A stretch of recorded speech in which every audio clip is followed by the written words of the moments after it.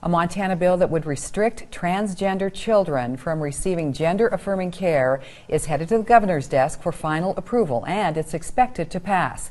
MTN's Elizabeth Fitz joins us now. And Elizabeth, what would this mean for transgender youth here in Bozeman? Well, Donna, this is going to have implications that extend far beyond transgender kids here. It would affect healthcare providers and other mental health professionals, and some believe a bill like this may actually push physicians away from practicing in Montana.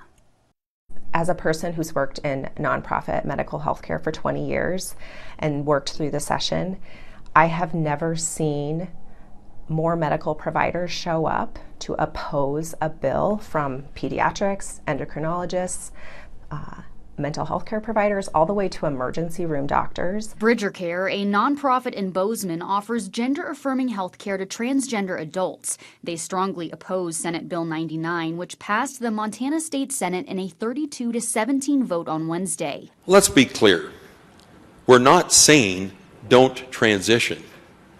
We're simply saying wait until you're 18. Supporters of the bill concerned about the lasting effects. Children live under the guardianship of adults precisely because they lack the maturity, prudence, and experience to make safe, responsible decisions for themselves. We have serious concerns that youth will not get the care that they need, and their risk of suicide will increase.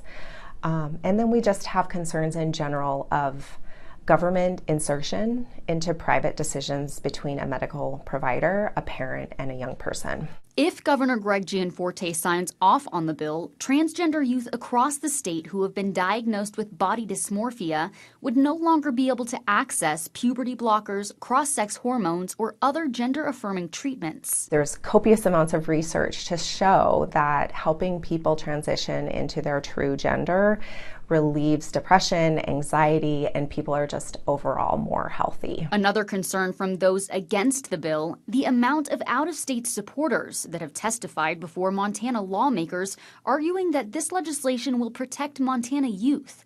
Groups like Do No Harm, Mass Resistance, and Family Policy Alliance, a Christian lobbyist group. This bill is not representative of Montanans. This bill is an agenda that's happening outside of Montana. SB 99 includes new definitions for words like male, female, and gender. Healthcare providers who violate the terms of the bill could face a mandatory 1-year license suspension. I'm queer and I grew up queer, and I didn't know that I was because there was no representation. Pride House, located in Bozeman, is one of only 3 nonprofits statewide that provides a safe and supportive space for LGBTQ kids. It wasn't until I made it to college that I saw other people like me that I realized that it's just needed. So Vice President John Jacobs helped to start the group last summer. Pride House now serves roughly 70 kids from surrounding communities, and they hope to reach more, especially with this latest legislation. Elizabeth Fitz, MTN News.